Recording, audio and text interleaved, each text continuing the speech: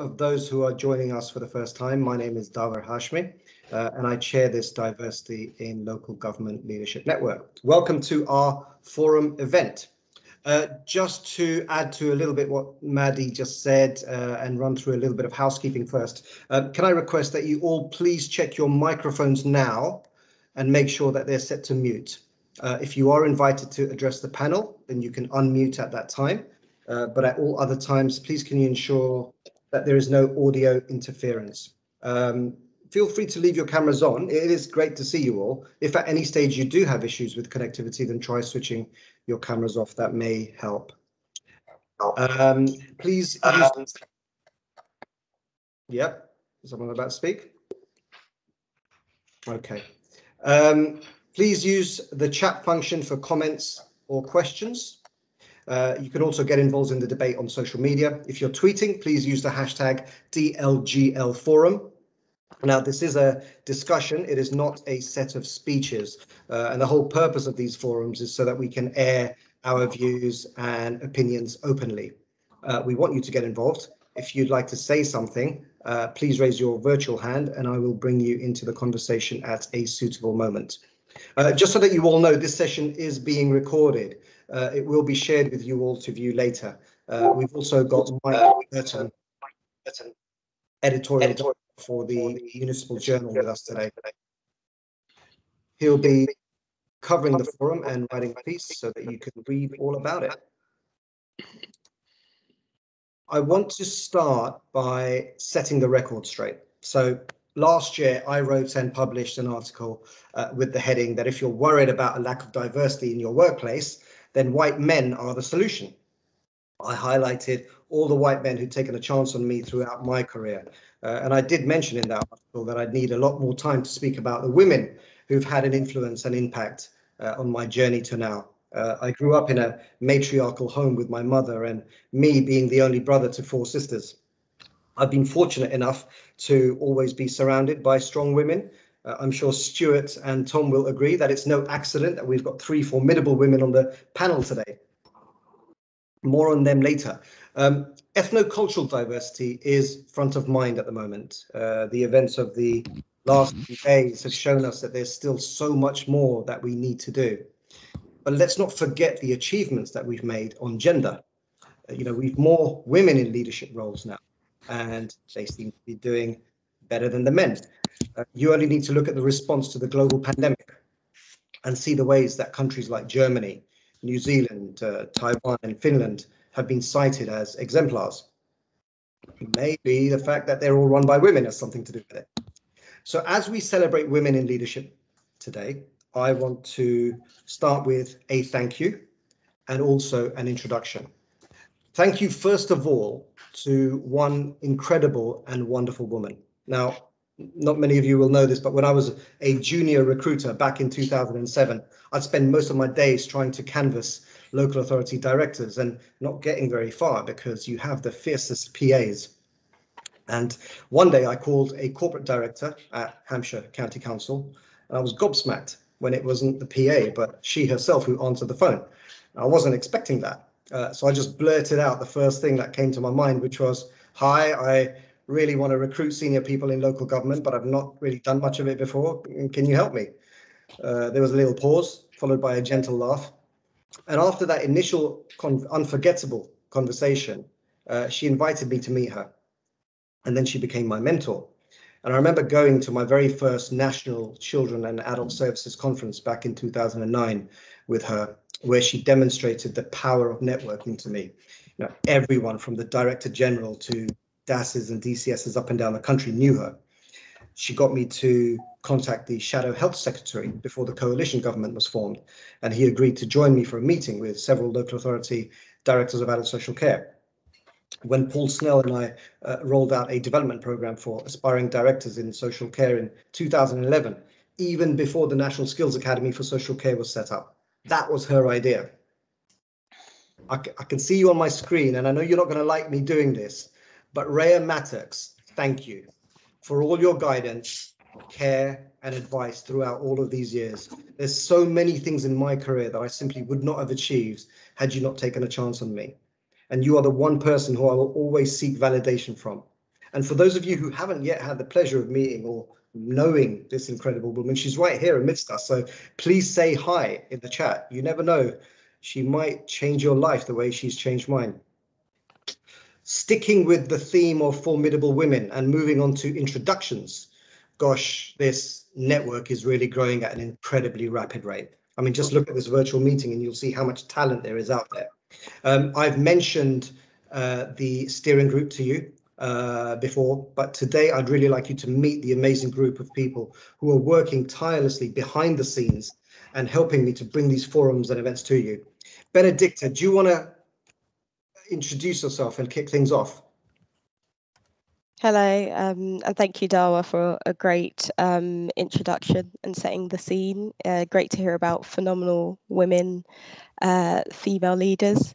Hi everyone, I'm Benedicta Asamoah Russell. I am a delivery manager in Camden Council, have been in local government for the last 10 years, and Dawa asked me to be part of the steering group for the diversity in local government leadership. And of course, I jumped at the opportunity.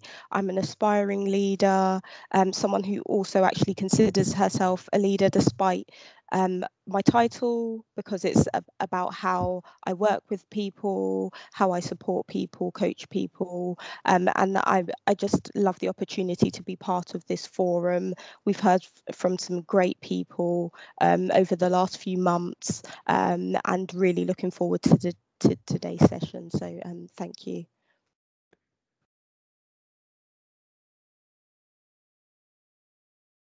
Janine.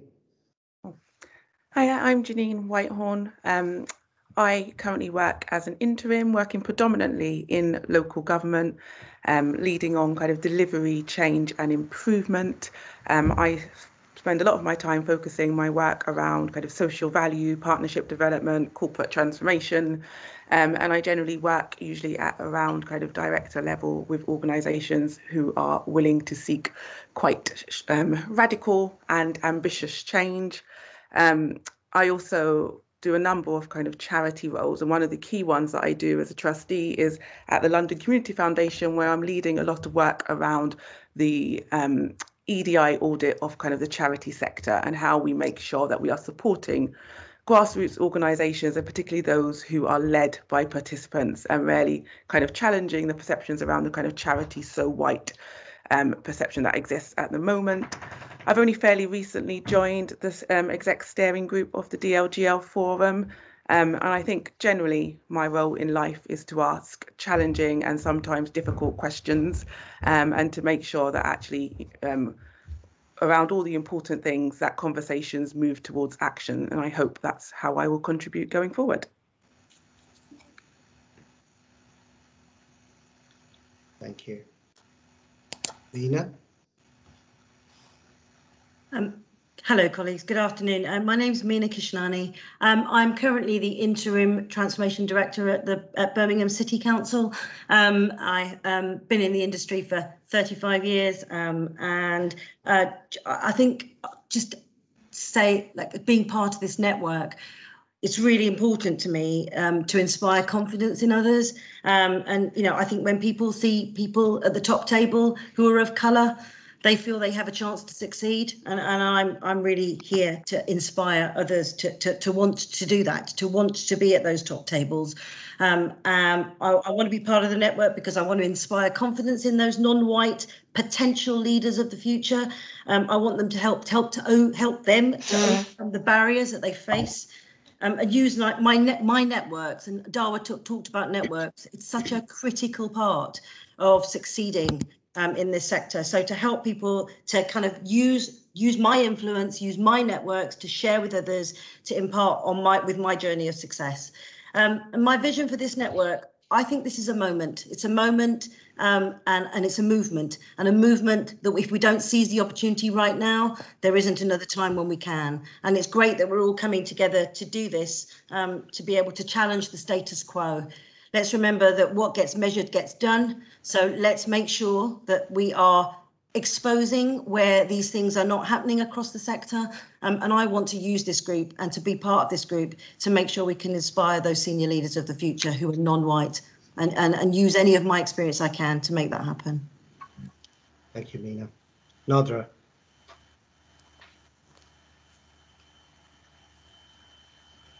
Are you there? You're on mute, Nadira. Good afternoon.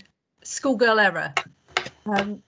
Delighted to be here and joining my esteemed colleagues this afternoon. So my name is Nadra Hussain. I am the Director of Leadership Development and Research at SOCTIM. SOCTIM being the Society of Innovation, Technology and Modernisation. We are a network of professional digital leaders that are helping to shape and improve public services, public sector, local government primarily through innovation, creativity, use of technologies and data. My history, I'm a microbiologist by trade, but I've spent the last 25 years in local government before joining SOCTIM as the head of IT at Enfield, and prior to that at Tower Hamlets. And I've seen firsthand the kind of issues and challenges that women in colour specifically have had to face. I hope that through the kind of championing and the work that we're doing more recently, that we have changed some of the issues and challenges that have been very prominent in the past, but I still think we've got an awful long way to go. Now, I want to use, as Mina and others have described, our expertise and experience to help deliver that change, help deliver that difference. And in my current role, I am the cat that's got the cream, as I can help people realise their potential through investment in training, learning and development opportunities, through developing those role models, through showcasing the art of the possible, and through the relationships that we collectively have built and the networks that we're creating. Aside from the day job, and aside from being the board member of this group, my passion for diversity and inclusion and making a difference includes the ability to work with NED as a NED with Tech Mums Board. I belong to the Shuri network in the health sector, so very much helping create and promote BAME role models within health. I'm also on the board, for the advisory board for the Institute of Government Public Policy that's just been created by the University of East London, and a number of other women boards and forums, including the co-chair and co-founder of the SOCTIM UKA Women in IT Authority, and recently just been appointed to the Solace in Business Board, which once again, the primary focus of which is improving recruitment and retention in public sector. So absolutely delighted to be working with Dava and the rest of the team to really forge our way forward and make a difference. Thank you, Nadra. Tricia. Hi, good afternoon, everyone, and I'm also absolutely delighted to be involved in this. So I'm Tricia Pereira. I'm currently a director at Skills for Care. Until recently, I was head of adult social care for a London borough. And for those who don't know, Skills for Care is a national organisation, a delivery partner of the Department of Health and Social Care.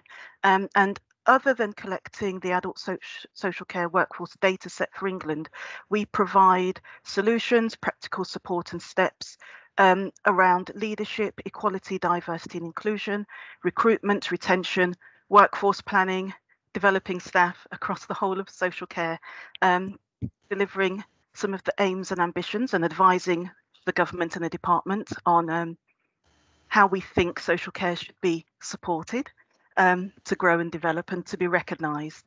I'm also the co-chair of one of the advisory groups to the government COVID-19 task force, and co-chair of the advisory group for the workforce race equality standards. That's the new social care standards, which are being tested in 18 local authorities at the moment. So a few years ago, I have been involved in developing and hosting and delivering women in leadership sessions and opportunities, and that's women in social care leadership and academia. So creating space, opening doors, supporting individuals who are aspiring into those roles. And now I'm taking that conversation directly to ministers about the lack of visible leadership in social care. So I'm really excited to be part of this. Thank you. It's a real pleasure to be working with you all. So look, it's been a tough few days. I don't need to guess how you might be feeling. Proud, but deflated, disgusted maybe. I just want to take 2 minutes to share something that may make you feel better. Zara, are you here? Yes, I am. Zara, the virtual floor is all yours. Thank you. Still, I Rise by Maya Angelou. You may write me down in history with your bitter, twisted lies. You may trod me in the very dirt, but still, like dust, I'll rise. Does my sassiness upset you? Why are you beset with gloom? 'Cause I walk like I've got oil wells pumping in my living room. Just like moons and like suns with the certainty of tides, just like hope springing high, still I'll rise. Did you want to see me broken? Bowed head, lowered eyes, shoulders falling down like teardrops, weakened by my soulful cries. Does my haughtiness offend you? Don't you take it awful hard, 'cause I laugh like I've got gold mines digging in my backyard. You may shoot me with your words, you may cut me with your eyes, you may kill me with your hatefulness, but still, like air, I'll rise. Does my sexiness upset you? Does it come as a surprise? 'Cause I dance like I've got diamonds at the meeting of my thighs. Out of the huts of history's shame, I rise. Up from a past that's rooted in pain, I rise. I'm a black ocean, leaping and wide, welling and swelling, I bear in the tides. Leaving behind nights of terror and fear, I rise. Into a daybreak that's wondrously clear, I rise. Bringing the gifts that my ancestors gave, I am the dream and the hope of the slave. I rise. I rise. Ladies and gentlemen, I rise. Okay, I might be tempting a crash here, but can you please unmute just for a moment and give Zara a round of applause and cheers?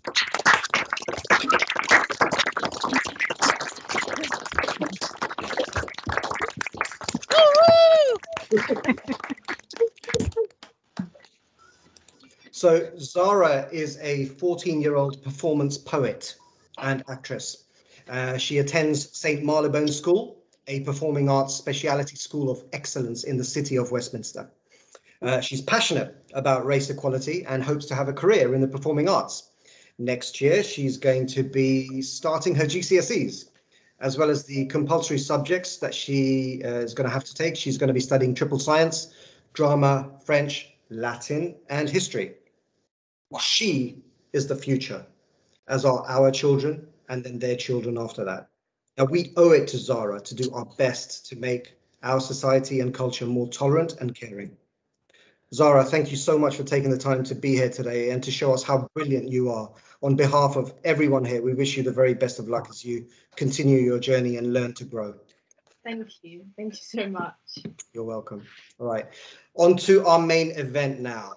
I'm going to take a deep breath and refer to my notes. On the panel today, we have Rachel Shimin, Chief Executive at Buckinghamshire Council. Now, Rachel is the first CEO for the new Unitary Council of Buckinghamshire, a council with a gross budget of over 1 billion and the second largest non-metropolitan unitary council in the country. Prior to this, Rachel helped to lead local government reorganisation in County Durham, delivering a unitary council in 2009 with significant financial savings and service improvements. The council then went on to become Council of the Year in 2014. Previous roles include the Corporate Director of Children and Adult Services. She's been the East Regional Chair of the ADAS and ADCS networks. Currently, she is the County Council Network's CEO lead on adult care and health, a member of the Council of the University of Bedfordshire, a board member of the Association of Local Authority Chief Executives, the lead Chief Executive for the South East Strategic Leaders Group, and a member of a number of national government and advisory boards. Rachel is a qualified executive coach and peer reviewer for the Local Government Association, and she was awarded an OBE in 2014. We also have Daljit Lally, Chief Executive at Northumberland County Council. Daljit has worked in a number of local authorities and health trusts and was until recently employed in a formal joint executive NHS role. In her career, Daljit has worked in a range of business and hospital care and community-based settings, including the petroleum industry, hospitals, care homes, and SMEs. For a number of years, Daljit has worked in senior management positions in the private sector, the NHS, and also local government. More recently, she's led a number of initiatives, including delivering large-scale regeneration programs across Northumberland and regional programs, including the development of the North of Tyne Combined Authority and Borderlands. We also have today with us Jo Heath, Partner and Head of Practice for Diversity and Inclusion, Culture and Ethics at Green Park. Jo is an equity law improvement professional and a culture and inclusion auditor, working in this field for over 20 years. She has worked with global organizations in the private, public and third sectors, carrying out complex inclusion audits and cultural impact assessments. Her clients have included the Ministry of Defence, the Ministry of Justice, Guy's and St Thomas's Trust, the Home Office, BT, Vodafone, Channel 4, HSBC, Siemens, EDF Energy. The list goes on and on. I mean, I'll run out of time if I go through all of it. Prior to joining Green Park, Jo was an integral part of EY's commercial culture and D&I consultancy team, and she was the architect of the methodology of the National Equality Standard and audit process. Jo is also the European representative for the Global Women Fast Forward Initiative. She also supports domestic violence, hate crime and antisocial behaviour teams in London to engage and develop successful programmes, and she was instrumental in the design of the Mayoral Gold Standard for Equality and Diversity and the Mayor's Diversity in Procurement Standard. We're joined today by Tom Stannard, Chief Executive at Salford City Council. Now, Salford's a major driver of the growth of Greater Manchester, a key member of the Greater Manchester Combined Authority, and also partner in the £8 billion plus GMCA devolution programme. He's a nationally recognised specialist in local government, public service reform and delivering inclusive economic growth. Tom's professional background is in regeneration, economic development and skills.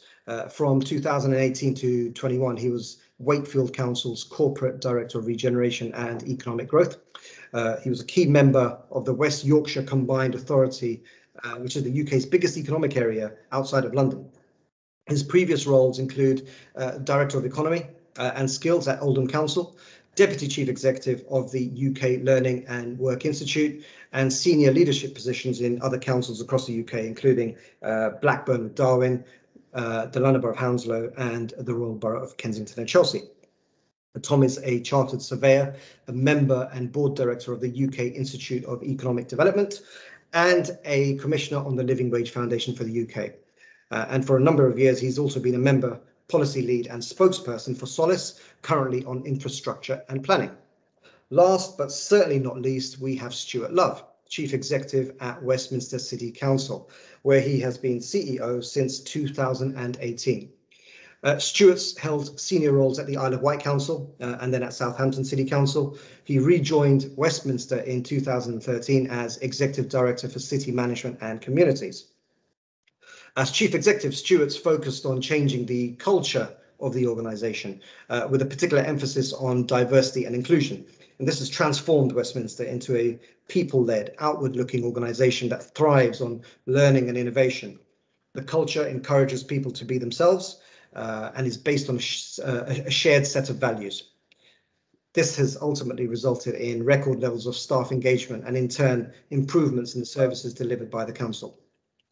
During this time, there have also been significant positive changes in the senior leadership of the organisation, both in terms of ethnicity and gender.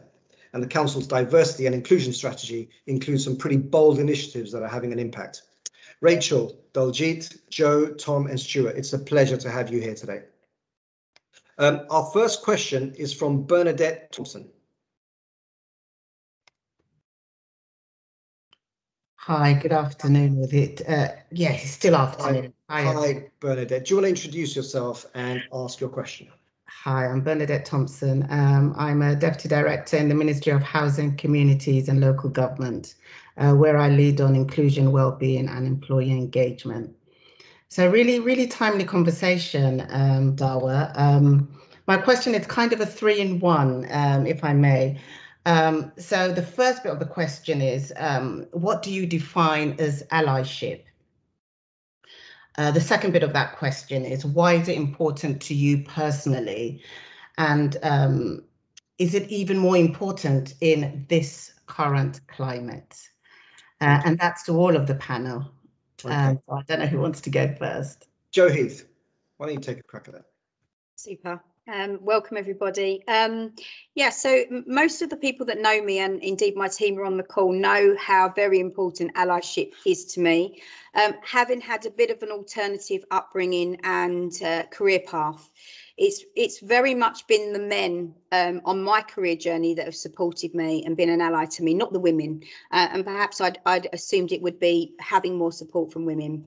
So in terms of what it means to me personally, it means I need to align myself with other groups that are different to me, in a nutshell. It means that I need to utilise the privileges that I have gained now to develop, support and advocate for others who are different to me. It's for me about increasing the voice and visibility of others.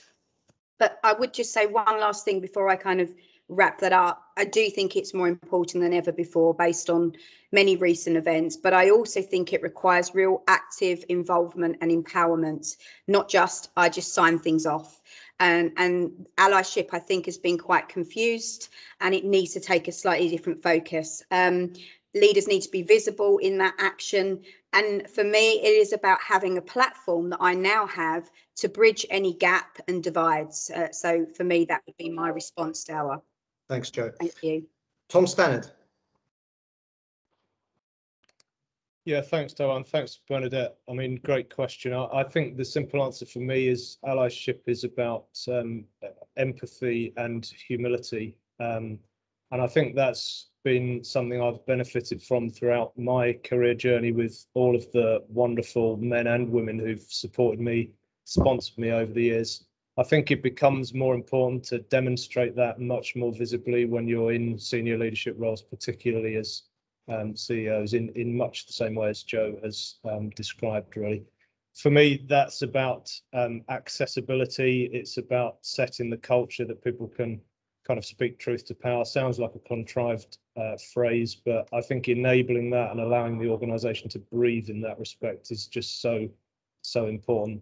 And I think for me, it's both about demonstrating that empathy and humility with people from different lived experiences to yourself. But it's also, I think, importantly about humility and being able to learn from those who have different professional backgrounds to yourself throughout your career, all the way through to, I think, the day before I retire, which I know will be when I'm about 350 years old these days. I think I will be learning for the whole of that time. I've made a virtue of lifelong learning and its importance in inclusion generally over the years, and I think that's crucial. I'm not a children's services director, and I'm blessed in Salford to have one of the best children's services directors in the country, and I'm already learning a lot from her in the last 6 or 7 months. I think the final thing I'd say, Dawa, is it's very important I think for senior leaders to demonstrate how their personal story is relevant to that, and I'll perhaps say more about that later on in the talk. Thanks. Thank you. Thank you, Tom. Rachel. Hi everybody, good to see you. So for me, it's about actively promoting and advancing a culture which focuses on inclusion. I think one of the things that we sometimes forget in these roles, and when I was listening to the introductions, I was thinking, oh, how worthy are all of we? And actually, there is a risk, isn't there, that in these jobs, we forget that people do look to us. They look to us a lot. They think about what we do. They think about what we say. Because when you're the chief executive of the organisation, you're trying to set the tone. So I think it's really critical that we are actively demonstrating that sense of inclusion, but also a sense of you can do this too. And that for me links back to general kind of hierarchy and power and control, the positive use of power, the encouragement, the ability to enable and inspire people to succeed in a variety of positions in your organisation, irrespective of their background or their individual characteristics, I think is really critical. I think there's all that question about, is it even more important given the current climate? So this might be a bit controversial now. I think there's a real risk that we only talk about inclusion when there is something that happens. And I think the risk in that is that we fail to recognise it's an underlying issue for many individuals, communities and groups in our society all the time. And therefore, of course, it is important right now. But I also think it's critical that we just don't turn away from issues in connection with inclusion because everything seems a bit quieter on the news. I think we've got to be really actively thinking about how are we involving, what is the lived experience of this group, this individual, this place, what can we do to encourage, enable, inspire, and make sure that we use power very positively for the benefit of all of us. Thanks, Doa. Thank you, Rachel. Diljit. Yeah, thanks, Doa. I was just thinking there, when I saw the title of this group today about allyship, and I was thinking, what might we be asked? But do you know what, for me, what allyship is? It's Zara, who's just spoken. It's the board members who've just given us their backgrounds and their commitment. And for me, you know, what is it? It's a combination, isn't it? Or a union to bring people together for a mutual benefit. So for me, this discussion, you know, contributes significantly to an allyship. But for me, is it about maybe strength in numbers? Thinking back 20, well, probably more than that, 20 plus years ago, when being in a similar position myself to some of the people on this call, thinking about where I was going and how I might make a difference and where I might go. And actually, I'll be frank, feeling lucky now that I wound my way through some of the challenges and some of the issues to be in the privileged position that I feel that I am in. So for me, it's about strength in numbers, it's about safety sometimes in numbers, but also it's about empowerment and drive. And I think I totally agree, and I'm not going to repeat it with Rachel, about the current climate issue. I think we have to be really careful about it. Is very easy, isn't it, when football doesn't come home, some of the issues that come from that, and the great sets of information that come out. And then, you know, we had a similar circumstance when the Race and Equality report was published and there was a bit of an outcry. So for me, the most important times, the most detailed allyship is probably when there isn't that fuss being created and there isn't that focus, because actually that's the time when everyone should be stepping up to the plate and being an ally. Thank you. Thank you, Diljit. Stuart. Thanks, Doa. I just want to start by saying that I'm somebody who believes in hope, because without hope, as far as I'm concerned, there's nothing. And for me this week, hope has been in short supply. I am disgusted, I'm angry, I'm sad, and I'm exhausted. And if I feel like that, you know, I had this conversation with our staff this morning. I can only imagine how my black and brown colleagues feel and how other people on this call feel. But I also want to say, Zara, if you are still there, thank you so much. My hope has come rushing back after listening to you. That was incredible. And I also have no right to say this, but I'm also bursting with pride that you are at school in Westminster. Just absolutely brilliant. And just happy I got to hear you and meet you this way. So on the concept of allyship, I have to say I struggle with the term. I always have, because depending on how it is portrayed, it can sometimes be portrayed as a choice. And I don't believe it is a choice. I believe it is an absolute responsibility for all of us. You know, we look at what's going on this week with the racism on the back of the football issues. You look at things like the gender and ethnicity pay gaps that exist across the country, the inequalities still in health, in education, and in housing. Those inequalities were created by me and people who look like me. So I have a responsibility. There is no choice here, as far as I'm concerned, when it comes to allyship. I agree completely with what Joe said. You know, I am privileged. I am privileged to be a white man. And I think we might come on to that a little bit later as well. I am privileged to be a white man, but I am also doubly privileged to be the Chief Executive of Westminster City Council. And with that privilege comes the responsibility to make the change that we need to see. I am, as I see it, part of the problem, and therefore I also absolutely am part of the solution. And what we've started discussing in our organization is aligning allyship with anti-racism. So it's not good enough just to say I'm not racist. We have to be anti-racist. And the challenge that comes with that, and it was given to me this morning, actually by somebody who's on the call from Westminster City Council, is, Stuart, tell me what Westminster City Council is doing that's anti-racist. And I have to say, it was a struggle for me to come up with an answer to that. We do a huge amount around equality, inclusion, diversity, but anti-racism is something slightly different. So as I've said, what we are doing is aligning anti-racism with allyship. And that means taking action. That is what allyship means to me. Powerful stuff, Stuart. Thank you. Bernadette, what would you say? What does it mean to you? Gosh, I guess a combination of all of this. But for me, I think it was Joe that mentioned action. Ally is a verb. It is a doing word. You cannot be an ally and be silent. So linking up to what Stuart kind of said, you need to act. And what does that mean? It's not just one thing. I really do like Stuart's overview about being anti-racist, and that's just what it is.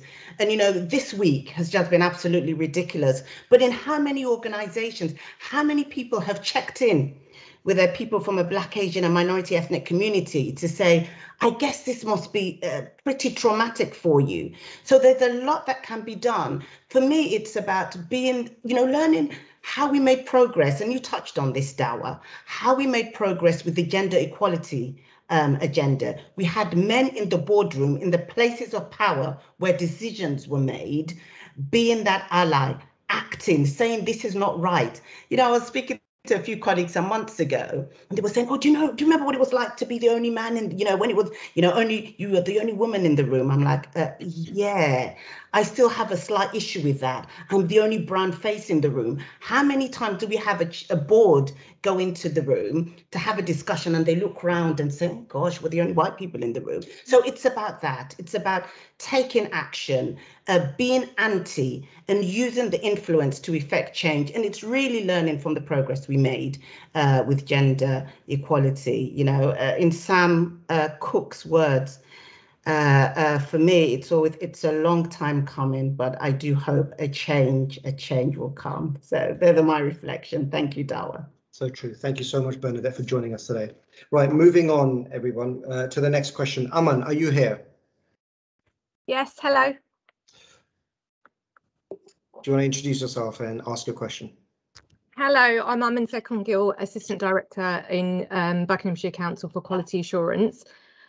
So my question is very much around being an ethnic and female leader, the additional layer of needing to really think about who I am and what I represent for the organisation's frontline staff and public is always far greater than the actual ability to deliver on that role. You throw into the mix of that, you know, what's happening in society and political responses to that, it has a massive personal impact, but the professional impact of experiencing that can really, really weigh heavy. So things like, you know, the Education Committee report that talked about white privilege, the term being divisive and possibly, you know, a breach of equality laws. The report on racism in Britain, which said Britain no longer had a system rigged against minorities. I think it evokes massive amounts of really strong emotional responses from diverse leaders, which make it really, really hard to deliver at a senior level in local government. So my question for the panel is, how do you as leaders of the organisation kind of proactively seek out and navigate the unique needs of your diverse leaders, and how do you encourage and support to meet those? Great question, Aman, thank you. Stuart. Thanks very much, Aman and Dawa. I mean, first of all, I should say, and I've said this already, I believe in white privilege, whether it you know, it's divisive or not. The fact is it exists. I'm a product of it. I wouldn't be in this job if it wasn't for that. In terms of the things that I think we have been doing and we need to do more of, in our organisation, this is all about the culture of the organisation. It's every conversation we have. It's every decision we make. It's looking at how we invest in people. We often talk about the need to be consistently inconsistent in terms of taking into account individual needs. We have taken a wholly different approach to recruitment to what Westminster did 4 or 5 years ago, from the very start of the process all the way through to final interview panels. We've introduced a positive action approach around having diverse shortlists, but as I said, the process starts a long way before that. But 2 things I just wanted to touch on that I think have helped enormously in this area. The first one is reverse mentoring. And, you know, when I, in my previous role, I purely, by luck really, found myself mentoring 3 young Muslim women. And I always say this, that I learned far more from them than they ever did from me. And they shaped me into the chief executive that I am now, along with a number of other people. And we've introduced reverse mentoring into our organization, and it has made a real difference to our senior leaders. It's actually, a lot of people talk about the difference it's made to their personal lives, not just their role at work. And then the other thing we are doing, which again is something that can be difficult and controversial. We might have just lost Stuart there for a second. Daljit, do you want to just jump in here while we're trying to get Stuart back into the conversation? Yeah, definitely. I'm probably coming at this from a little bit of a different place, understandably, because we're all different and have different experiences. So in terms of that question, I felt the weight of that question on your shoulders, Aman, and you know, I'm nearing the end of my career now, and I've been thinking back, especially over the last, particularly since the issues around George Floyd and the terrible issues that happened, and then, you know, Black Lives Matter and all of the other issues that have happened in the last couple of years. It's really made me, from a personal perspective, focus in, because I'm sitting here thinking I'm probably one of the lucky ones who, commenced my career in the 80s, and nearing the end of my career, and looking back at some of the issues, particularly around race equality and the generational issues. So, for example, you know, the issues my parents went through when they came to England in the 60s, and then growing up, through that time and living in the Northeast, which in some areas isn't the most multicultural place in the country. And I now look back a little bit and look at my 2 children, and their take on life is totally different to, and it's almost like a sandwich, the experience that my mum and dad had to the experience I had to the experience they're having. And for me, the leadership aspect of that is, I feel that responsibility. So what I would ask is to unburden yourself a bit about that weight and responsibility, because it's actually not just your responsibility. And sometimes people look at us you know, in the last couple of years, yeah, I'm the chief exec. I don't mind people looking at me as the chief exec. I do mind if they're looking at me as a chief executive from a minority ethnic background. And, you know, I sometimes worry about that because I know some people worry about what they say. Some people are worrying about saying things and getting it wrong. And I do that all the time too. And it was interesting that somebody said that to me this morning, and it just reminded me, I worry about terminology and how we treat people and how we say things. But looking through my organisation, we are one of the least diverse places in the country, and we do struggle somewhat in some areas. How do we support people?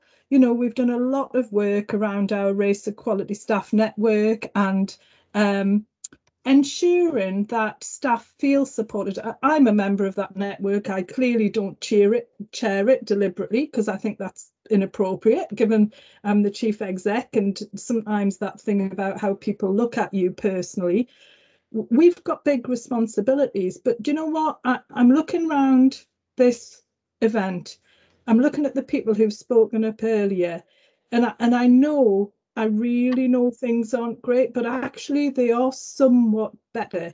And I think the more we talk about things, the more we encourage openness and encourage people to say what they feel and how they want to take things forward, the more we'll take ourselves forward. But I don't think this is an issue. And, you know, I'm happy to be told otherwise, but for me, it's not an issue that you know, just people from minority groups should be pursuing. It should be about all of us. It's about equality. It's about inclusivity.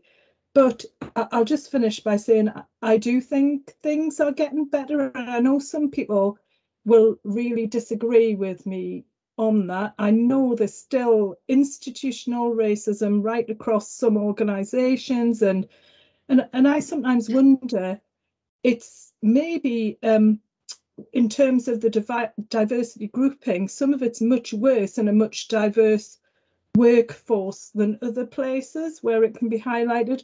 But, you know, I'm only going from my experience of the last sort of 35 years. I feel positive, but I'm not sitting on my laurels, and I think we've all got a responsibility to educate and include and make sure we make a difference.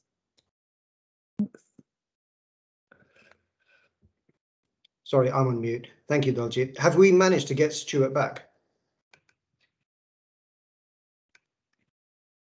I'm not sure I've seen him rejoin, Dava.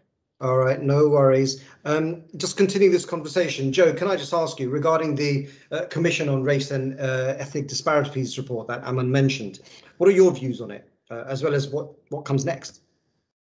Yeah, I mean, you mentioned, Aman, that particular report and other things, and I do agree with you, Daljit, but I think we can't underestimate the impact that these reports have on people's behaviours, because we see a headline, we see a one-liner, and that's what people go with. And I do think it reinforces some of these behaviours. So I totally get that. It's a tough one for me. I have a biracial family. I probably see firsthand disproportionate outcomes and disparities through all the analysis work that we do. I interview thousands of people every year who are ethnic minority and ethnocultural and have had disadvantage and lack of progression, all those things. So it's almost conditioned in me that when I read these headlines and I hear that we're supposed to be a model country, I find that really, really hard to correlate with what I see in my findings. And initially, when the report landed, I had friends, family, colleagues all contacting me, and I could feel their disappointment about the report. But it was because we were listening to those headlines. So I took the time to delve into the report. I thought it was really important that, you know, we've got to pay attention to those recommendations. And there were a number of recommendations, despite the headlines, that really made sense. So, I mean, maybe I could just reflect on them very quickly. It did recommend allyship. It did recommend racial fluency and education. It also mentioned about this acronym BAME. which has been a lifelong bugbear of mine for many reasons, and I know many of my colleagues and friends will agree, the fact that we've used an acronym to shield a number of challenges, we haven't broke down that analysis, we shield representation and challenge through that. So, you know, having a recommendation that suggests we disaggregate that, it is what we've all been saying for a long time, but I thought that was strong. You know, recommendations around pushing reverse mentoring and pushing education can never be a bad thing. But for me, in terms of what I took from that and what I said to my clients is, we are not a model country, and I don't need any report to tell me that. Yes, we've made progress in a number of areas, but I cannot associate with that comment based on what I see. So for me, it's about how do we keep this focus? I agree, it shouldn't be Black History Month, it shouldn't be a murder of a man for us to focus on this. These racial inequality issues have been happening for years. So how do we keep this on the focus and on the radar? Because we so need to, and I think recent events have reinforced that, I'm afraid. Thanks, Jo. Daljeet, you've got your hand up. Yeah, I'm using the old I was named, so I'm coming back in, if that's okay. Sure. I think, I might not be hugely popular for this, but I totally agree on the issue of institutional racism and the lead and the media prompting of that, and also some big organisations following that through.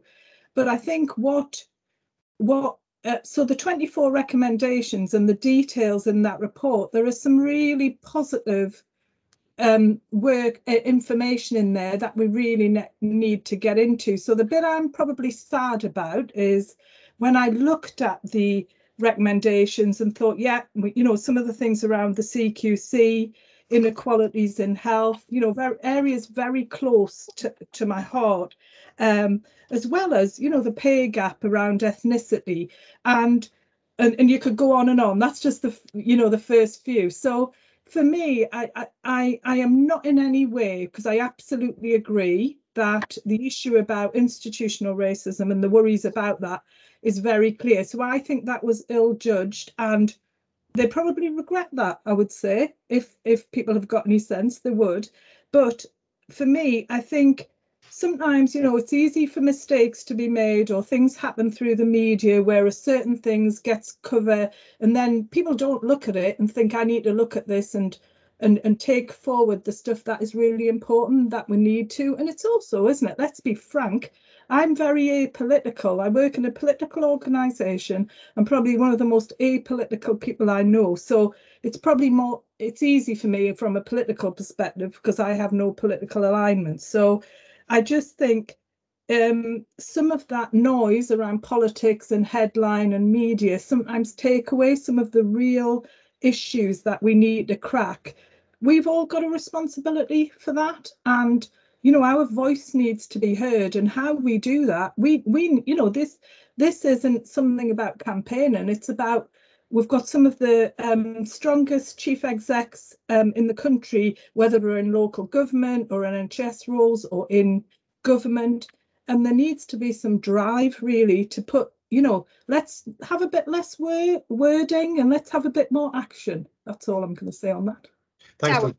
Can I just come in on that, because I just want to make really clear, you know, what I said. I do completely agree that the recommendations were powerful, and if people went into the detail, they would have, you know, been able to see that.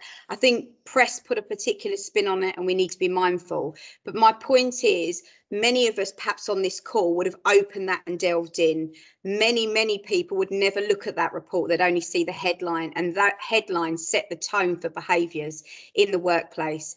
And I experienced the backlash of that through our clients. So unfortunately, experts like us, those that are generally interested, go into that detail, but top one-liners are all that many of our employees will read, and that tone was wrong, in my opinion. Okay. Thank you. Aman, what would you like to say to that?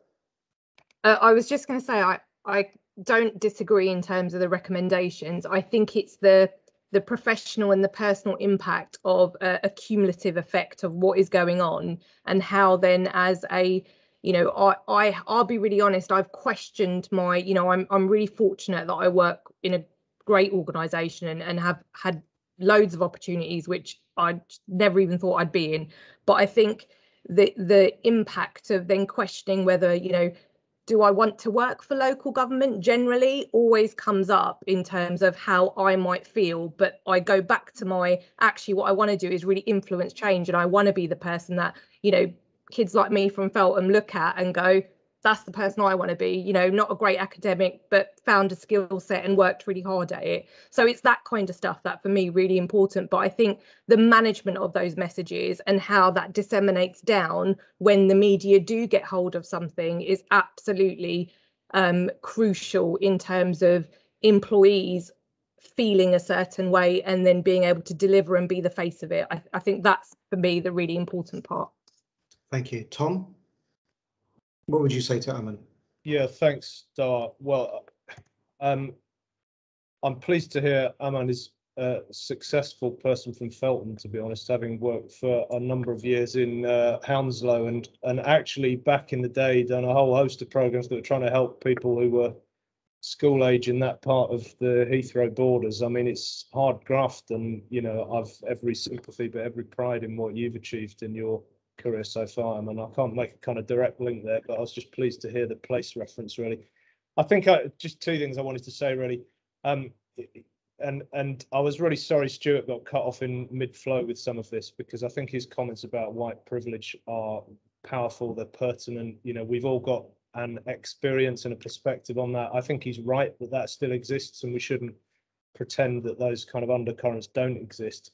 I don't want to disagree entirely with Daljit, though, and I do like and respect Daljit's comments around, you know, there has been progress. You know, there is a level of optimism, I think, at the moment on this whole agenda. And part of that for me is not saying we're out of the woods by any means, but it's saying there are respected leaders of all colours, of all backgrounds, of all lived experiences who keep trying their best. And I'm one of them. Everyone on this call, I think, is in a similar position with this, who deliberately propagate a positive narrative about this. It's partly about calling out discrimination where and when you see it. And it's also about promoting, I think, a very positive vision of economic inclusion, which is as important as the better representation of race and colour and background in all walks of life. And lots more I could say about that and on that I think is important. But I do share some of Daljit's optimism, and I suppose I just wanted to latch onto that particularly to say I think that's important and powerful, because it's important that the leaders of significant public organisations who influence a lot of that money and where it goes and the communities it supports subscribe to a positive narrative about continuing to see light at the end of this tunnel. Doa, the only other thing I wanted to say, really, I was just struck in the chat by I think it's Amelia's comment about social media on all of this. I mean, well done, Amelia, for calling that out. I would completely subscribe to that. I think what worries me, to be honest, Doa, is social media is almost just giving another voice and route out for discriminatory behaviour that has always been there in society. I think in some ways, some of the trolling I've seen, even in the last 6-7 months or so since I became a chief exec of me personally, which has absolutely zero understanding of what we're doing, of my background, of my story, and so on, is an example of that. And I think, in a way, I think it's positive that we see some of that coming through social media, because it enables us to call it out. And I completely agree with Amelia that, you know, in exactly the same way as it would have been unacceptable for me to say we are not going to clear racist graffiti off the Rashford mural in Manchester. I mean, in point of fact, the community cleared it off before myself or Joanne Roney could get anywhere near the thing, which was positive. It is unacceptable for social media companies to not be substantially more proactive, and it shouldn't just require us as users to report people who do that to us or to our communities or to people that we admire as leaders. So yeah, top marks, Amelia. I think that's a really powerful point you made there. Thanks, Tom. Rachel. Thank you. So first of all, Aman, you are an absolutely fantastic leader in our organisation, and we're really delighted that you've been promoted, and you will be doing my job in a number of years' time if you want to do it. So I think that there is a real tendency in organisations, public or private sector, and a number of people recognise this, to promote and encourage people who look like us, whoever us are, who talk like us, who went to the same school as us, went to the same university as us, go to Waitrose like us. And I think we've just got to be very, very aware about the messaging we all give to all our colleagues, whatever our role, about difference and supporting and recognising that difference. So in my role, you know, I work in an organisation now that has got a relatively diverse group of elected members, for instance. The former council I worked for, also in Buckinghamshire, was less diverse. And it's been fascinating for me to really understand people's personal stories and experiences, because although there might be a perception that people have a very similar background, of course, once you start talking to people and getting to know them, you find actually there are many, many more diverse traits in people's individual backgrounds than you would first imagine. So I do think there's an issue about how we encourage everybody, people who are from socio-economically deprived backgrounds, who are of colour, people who've got disabilities, people with learning disabilities. And there was a question in the chat earlier for me, I think, which was something like, how do you make sure issues of equality are stitched through rather than on an agenda? Well, that is a fundamental part of leadership, in my view, that you should always go to the question and the point around, what is this going to benefit in terms of communities and individuals? Where are the gaps for us? What are we missing? How can we think differently about what this objective or this strategy or this plan seeks to do, so it genuinely makes a difference to people in very, very many different circumstances? And I think that is all of our jobs, actually, to do that challenge. And then the final thing that I was just going to reflect on was something Daljit said earlier about people feeling uncomfortable and uncertain to talk about these issues because they're frightened of saying the wrong thing. They're frightened of using the wrong acronym. They want to talk about issues around race and inequality and diversity. And I do think we've got to create the conditions in which that is done in a very supportive environment that looks at making sure that we can be inclusive and doesn't pretend that there aren't issues around diversity and inclusion in all our organisations, because we do want people to talk about it very openly. One of the things we were really pleased to do in our new organisation was to establish an equalities network with a particular focus on a range of issues identified by colleagues in the organisation to really talk about stuff, to really think about what we needed to do and change. And one of the big learning points for me, and you know, we all learn as we go, it doesn't matter what age or stage we're at, does it? We all learn as we go. I wear, I'm just looking for it, it's not next to me on the desk. I wear the rainbow lanyard. I wear it all the time. I don't just wear it in private, I wear it all the time. And I'm really, really proud to wear it. And I started wearing it about a year ago, and the number of staff who emailed me and said, we're really delighted you're wearing that. And it just hadn't occurred to me that anyone would notice it. I wear it for myself because I am proud to support people from LGBT backgrounds. But people really clocked it. They really clocked it. And it was a bit of a wake-up call for me in thinking, actually, what you do and say and the way you behave on issues around equality and diversity do absolutely matter. And I think that is the case for chief executives, but I think it's the case for anybody in an organisation. Thanks, Dara. Thank you. I hope that answers your question, and thank you for being with us today. I'm going to move the discussion on only for time purposes. The next question is from Councillor Dora Dixon-File. Are you with us, Councillor? Yes. Hi, Dawa. Hi to everybody. I just wanted to ask, hand on heart, to the panel, how important are the issues of equality, diversity, inclusivity, etc., within your organisation from a political perspective? And also, what are you doing to support elected members like myself, and and to help them to understand the issues of equality and diversity. Thanks, Councillor. Rachel.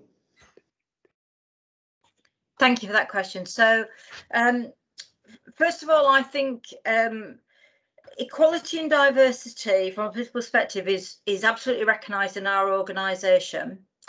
I think one of the issues is how we work alongside political leaders, and I'll be interested in your own view on this, to really bring it to life. So a really good example for me has been the pandemic, where we know that there's been a disproportionate impact on groups in our community. And what was very powerful is when we sat alongside a number of our politicians and said, actually, let's really think about who is best to advise and support us on additional interventions. And of course, the answer was those members who are elected by communities who are of colour, who can really talk about why things are happening, to understand very deeply and very clearly what interventions will and won't work and who can make those networks real. So we then had a very regular meeting of our members to talk very specifically about issues connected with race, the pandemic, and then eventually the vaccination programme. And that was really powerful because it was a very concrete something that we could talk to members about, and they were absolutely committed to wanting to ensure that all of their residents were equipped to fight the pandemic in the way that everybody else was.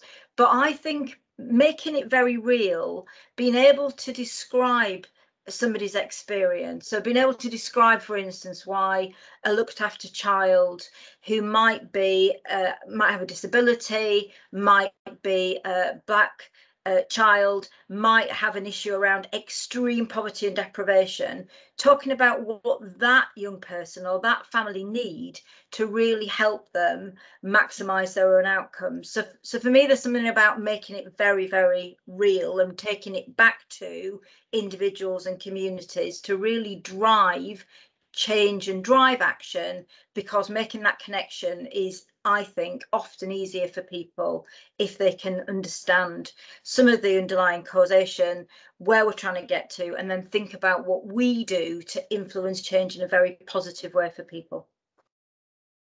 Thanks, Rachel. Tom, what would you say to Councillor's question? Thanks, and yeah, thanks, Dora. I think it's, I mean, really important one. I mean, in Salford, it's almost, I would say, we are a very politically led organisation. If you know our politics, we're known for being very clearly politically led, not a political statement, but I think the direction of travel there is fundamentally, and has been for a very, very long period of time. I'm going back to the 1960s before reorganisation and so on here. Very welcoming of migration and very fundamentally and values-led, anti-discriminatory for on a whole host of different levels. And I see that kind of inheritance through different generations of politicians represented on the council now, which I think is positive. You know, we have all of the right things in place that you would expect. That's writ large through our organisational priorities, through our various engagement fora, through specific roles within the cabinet, through reverse mentoring at a political level, as well as in the office corps in ways that Stuart was talking about earlier. Hi, Stuart, we'll see you again now, which is good.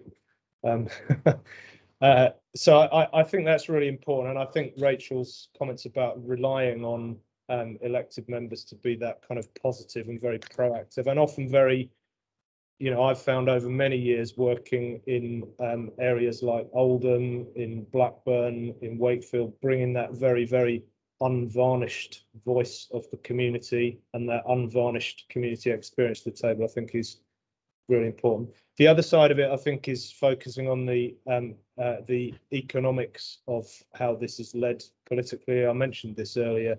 So in Salford, we've done things like a Poverty Truth Commission, a very, very open dialogue about the experience of poverty in an ultra diverse inner city community, and re-geared our whole economic and financial strategy around addressing those things.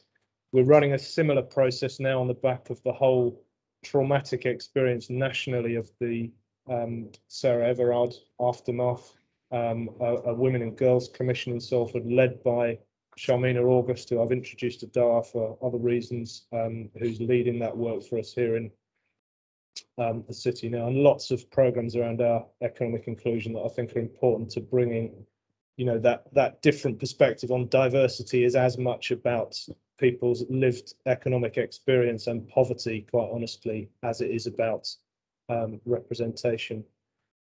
I think the final thing I would say is I think it's very important at that political managerial interface that, you know, going right back to the allyship point at the start of the conversation, Doa, that people see empathy and understanding from senior leaders, particularly from the chief exec. And I found it quite difficult, being completely honest with everyone on this call, to almost kind of lay my personal story bare in that respect to people. I haven't kind of worn that on my sleeve throughout my career, but I felt it was more important the more senior I got, that people saw that actually, I suspect I'm right in saying that a number of you on the call have made certain assumptions about me already before I started talking today. And since I started talking, we've spoken about white privilege. I think people often don't assume that a middle-class 45-year-old white bloke can have experienced quite serious victimization and discrimination in his life. And I've made a virtue of trying to explain that to people in terms of my lived experience. My wife, who I met when I was a teenager, is Indian. She's an Indian Hindu lady, and we have mixed race children. And when we first met, we both suffered, but particularly me, what I can only describe in the shorthand as victimization, discrimination in quite a serious way. I lived with police protection for that for a number of years when we first came together. And that experience, I think, as well as the fact that I was, you know, never in my heart in any way a discriminatory individual, just brought that home to me in a way that I've, you know, never really been able to get over, quite honestly. And I think telling that story, explaining why, you know, the future of my children, their attitude and outlook as a result of that experience in our family, the fact that my wife has been my best confidant, my best ally, my best example I can give of lived experience that's been positive in that respect, has just been, you know, life-changing in all of the right ways. And I think what I've found in Salford and in some of the other authorities that I've worked in as well, elected members of, you know, they appreciate seeing the human side of this. And I think it's important to understand that people of all colours, all backgrounds, you know, experience discrimination, victimization in ways that often surprise people. And I think in leadership roles, it's important to, you know, quite frankly, wear that on your sleeve and explain to people that this is more than just about the right terms, the right reports, the right strategies, the right groups, all the apparatus I have in place in the city council here. But for me, it's about my kids, it's about my wife, it's about my family and my experience. And I think that, I think for me, looking at leaders I admire, that always goes a long way for me. And I hope my contribution to that narrative does as well, quite honestly. Tom, thank you for sharing something which is so personal. Thank you for sharing it with the group. Councillor Dora, I hope that answers your question. I'm going to move the conversation. Sorry, did you have something to say? I was just going to say, there's a lady, somebody in the chat room, I think Shabana Ali, who said that don't forget the members, include them in the diversity conversation. We are, at the end of the day, ordinary people, but we have our experiences, as we've had the panel describe theirs, we've got ours as well. And I just think it's a shame that it's taken a pandemic to actually see members of Black and Asian background being actually encouraged and actually used and brought out to the front to go and talk to that particular community. We have views on homelessness, looked after children and everything, you know, so it'd be really, I've been a councillor for 24 years now, and this is the first time that we've actually this year had a specific training course on anti-racism, and that was quite interesting, but that's another time, that conversation. But I think my message is just please include us in helping to solve this problem. Brilliant, thank you for joining us. I'm just conscious that there's a lot of comments on the chat. Nadra, can you give us an update on what's being said, what people are feeling? How long have I got, Dara? Because, oh my God, yeah. the room is just buzzing, the chat is buzzing. What's been said by our panelists is just hugely, hugely inspirational. Let me just start with some of the commentary that we've had from our panelists, if I may, Dara, very quickly. So it's very much around bringing people together for mutual discussion, strength in numbers, empowerment and drive, hope, responsibility for all of us. This is not about individual action, but individual action is clearly contributing. Make the change we need to see. Align allyship with anti-racism. There is clearly a recognition of white privilege. Positive action. Action has been mentioned so many times. It's great to do the talking, but what are we collectively doing and delivering in terms of action? We were talking about reverse mentoring and positive action approach. Important to ensure that staff feel supported. A lot around openness and encouraging open and transparent dialogue and bringing the conversation forward that can be seen to be quite taboo and tricky. Equality and inclusivity, working together to work through the requirements. Then there was a lot of conversation about the report itself, how it was inflammatory, the language, the terminology, and how it was positioned. There was some discussion around the label of BAME, and Joe, you articulated that really well. Shielding, representation and challenge. We're doing that through using that acronym. There was also a hard push for reverse mentoring in education. I've mentioned that already. We're not a model country. That was something Joe brought to the table as well. And then we had some focus from Tom around economic inclusion and the importance of that. Sharing optimism. We had a big discussion around social media and its inappropriateness and what will the big tech giants call it out and do something around that. Promoting and encouraging people who look like us. So what are we going to do to ensure that we don't all look the same? Elected members and politicians and the key role that they play, and really kind of articulated by Dora just now as to the importance of bringing them into the discussion and the dialogue and asking them to help facilitate some of the conversations and the tricky subjects. And then, of course, very much around safe spaces, really kind of promoting some of the work that the CEOs are doing in terms of bringing forward empathy as figureheads, championing some of these issues on behalf of their organisations, their communities and the people that they serve, and seeing the human side. So there were also a couple of points. One of the questions was already picked up about making sure that the inclusion is actively on the agenda, not just a bolt on. And I think once again, Tom picked that up. But there is a question here around the Rooney Rule. How many councils or organisations are openly adopting that? I don't know if people want to come forward on that question itself. Are you addressing that to the panel? I am. Or Dara, you can ask the panel either way. But yes, it would be helpful to understand if there is any feedback on that point specifically. Stuart, would you like to say something? You're on mute, Stuart.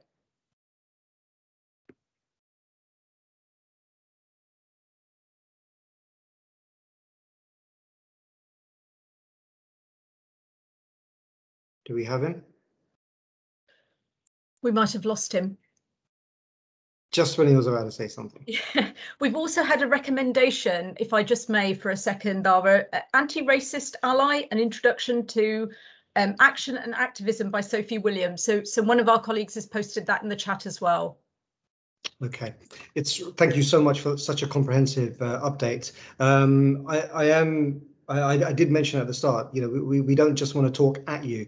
If there's people in the audience that want to say something, it's a good time. Put your virtual hands up. I can bring you into the conversation now.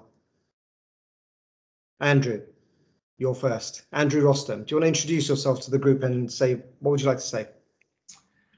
Yeah, hi, thanks, Dawa. So my name's Andrew Rostam. I'm Head of Programmes and Transformation at the London Borough of Haringey.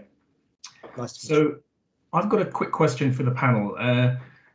Many of you as leaders will probably acknowledge that there are issues around diversity and inclusion, particularly at the senior leadership level.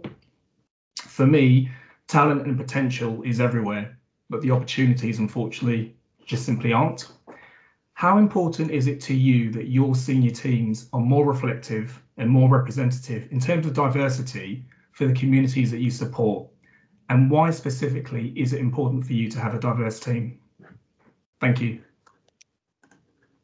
Tom. Yeah, I mean, I think the straight answer, Andrew, is it's very important, and it's important that we call out action that isn't taken to improve that. I think my only caveat would be it is diversity of representation, but it's also diversity of experience that I think counts. I don't just mean professional experience, but I mean lived experience. And I think, you know, I would just come back to the point that, you know, often I do a lot of work behind the scenes that is unnoticed, is invisible in policy and interventions and so on, but is really just about understanding what sits behind the mask in people, in individuals, in groups and teams. I think that's very important in understanding politicians' lived experience in the same way as it is your senior team. And whilst my senior team that I've largely inherited, I have to say I'm blessed really, I think, with it being quite a diverse group, predominantly female. You know, there is a lot more to that diversity of experience that sits around the table than just the gender balance or the ethnicity balance. And I think it's very important in having this conversation that we keep talking about that underlying diversity of experience, professional, lived, whatever you want to call it, as well as the obvious kind of protected characteristic categories. Thanks, Tom. Rachel, what would you say to Andrew? I'd say I agree 100% with Tom. And I think we've got to be very careful that we don't make inaccurate and unhelpful assumptions about people. So I've had a couple, only a couple of expressions from members of my staff about my team being an all-white team, for example. Now, my very strong view on that is you don't actually know what people's background is, really. You don't know what their experience has been. And you need to be very careful that you don't make judgments about people. And what I'm absolutely interested in is diversity of experience and actually diversity of thought. We don't all want to think the same way. We don't all want to approach our issues in the same way. We want to encourage diversity of thought. We want to make sure that we have diverse experiences. And for me, when you get alongside people, whether they're your team, they're your colleagues in other organisations, whether you're elected members, when you're really alongside people and you understand their stories, I can't think of anybody whose story I now know in the place I work that doesn't have within it an element of diversity. I can't think of a single person. So, you know, how do you harness that? How do you harness that sense of you've got this story and this experience? You might not want to share it with everybody openly, and that's absolutely fine. But let's just draw on that experience to really put our shoulders to the wheel collectively around inclusion. Thanks, Rachel. Stuart, have you been able to rejoin us? I hope so. Can you see and hear me? We can, yes, we can. Right. Brilliant. I am so sorry. I don't know what happened. I know I spent about 5 minutes talking to myself earlier. Apologies for that. It took me a long time to realize everything was frozen. So just on the point of the Rooney Rule, I've just put it in the chat. We in Westminster have adopted the Rooney Rule. We've had it for about 2.5 years. We call it positive action. It has transformed appointments, I have to say. And for me, you know, that does speak volumes about what went before and lack of equal opportunity. However, the positive side of it is we are seeing a change in our middle and senior leadership roles as a result. It was a real battle for me to introduce it in our organisation. It's something that I'd kept a very close eye on for a long time. And then when I became chief executive, wanted to introduce it. I had a series of HR lawyers and experts telling me it was illegal and unlawful, and we couldn't do this, we couldn't do that.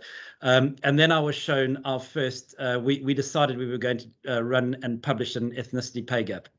And I was shown our ethnicity pay gap in our organisation. And again, there's somebody on the call who was in the room with me when I saw it. And, you know, I'll be honest, I turned the air blue. And at that point, I said, right, I'm not taking no for an answer again. We are doing this. You, all of you lawyers, etc., you go away and tell me how. Not no anymore. And we did introduce it as a result. It does have pitfalls. You know, we weren't keeping close enough eye on what the data was telling us, and it looked like we were making significant progress in terms of appointments. But what we saw initially was all those appointments were at the sort of lower levels of the organisation. So we're now using the data. We're being more forensic with it, and we're making sure that it applies across all levels of the organisation in terms of those appointments. Brilliant, thanks, Joe.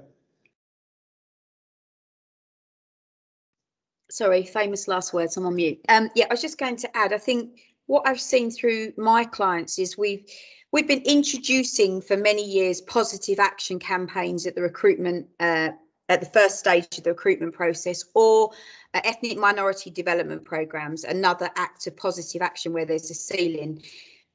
It's solved one problem in that it's widening the opportunity for applications, but it's not solving the problem. And the problem is that ethnic minority individuals are not progressing up the whole recruitment cycle.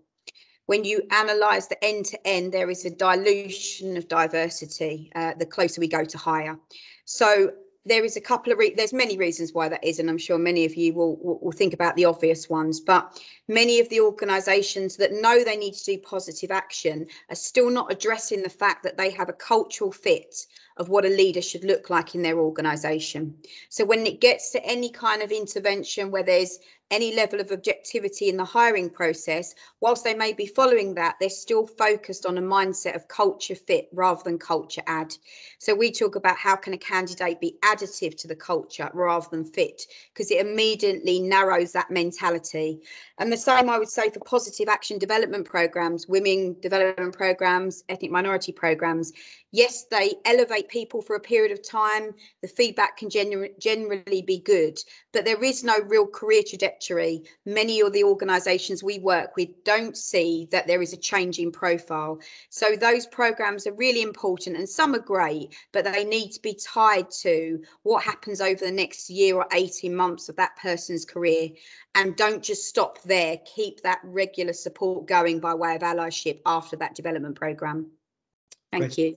Thank you. Right, I'm going to move things on. Forgive me if you have your hand up just for now, only for time purposes. I'm aware we've only got half an hour left. The next question comes from Sangeeta Leahy. Sangeeta, are you here? I am. Hi everyone. My question, it's a really simple one. It's Sangeeta, do you want to introduce yourself and let everyone know who you are? So sorry, yeah, end of a long day. Sangeeta Leahy, Director of Public Health at Southwark Council. Great to be here.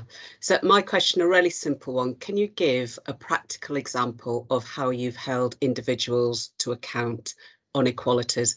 I didn't put in my original question, and I'm hoping it's okay just to add this in the workplace, because I think that's where the difficulties can arise. Thanks. Okay. Daljit. Yeah, thanks for that. I think each of us can probably think of examples where we've had difficulties in the workplace or seen things. I certainly, over the last many years, look back and think there's been times when I've seen and heard things where I've thought, why didn't I say something about that? Why didn't I challenge that at the time? It's probably much easier now because I don't know whether it's just I'm old and I'm happy and I'll just say what I think these days. So for me, there's probably been, you know, a number of occasions, you know, a good example for me, and I'm sorry, I'll just use some personal things if that's okay, because I think I remember being 18, straight on to, as a student nurse, straight into a big teaching hospital. Second set of work is night shift for 10 weeks, and I go in and at break time, I'm told by this gentleman who's getting on in his years, who's actually a member of staff, if you want to pray to Mecca, get yourself out of this room. And I thought to myself, I don't actually even know what he's talking about, because I'm a Geordie Sikh and not a very good one, because even though my dad used to try and make me go to the Gurdwara, I never went. So it was, but I didn't challenge him. I just like looked at him and went, oh yeah, and left the room. Now that stuck with me for many years, because I just thought he openly thought it was okay to do that.